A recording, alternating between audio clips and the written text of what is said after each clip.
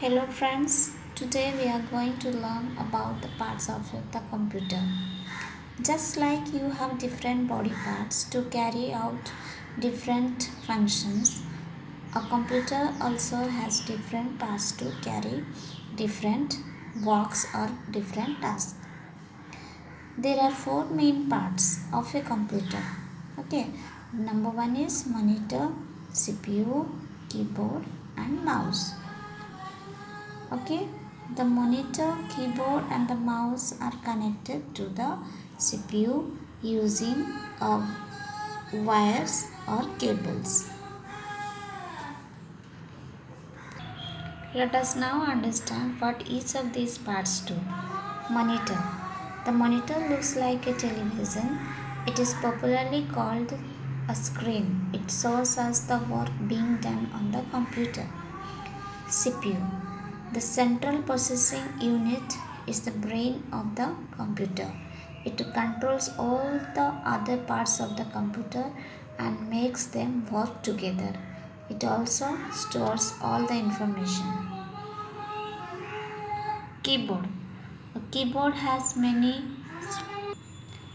small buttons called keys. There are generally 104 keys on the keyboard. We use keyboard to type letters, numbers and to get commands to the computer to complete any task. Usually what is typed on the board appears on the monitor.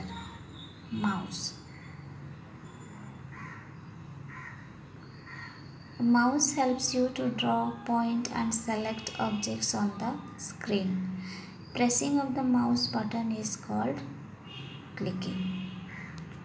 Apart from these essential parts, there are few other parts which we use regularly. These are speakers. The speakers help us to hear different sounds. You can listen to songs and speeches stored in the computer. Printer.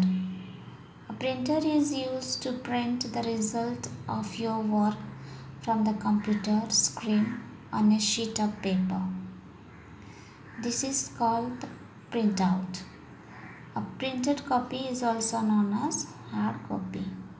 So these are the four main parts of the computer.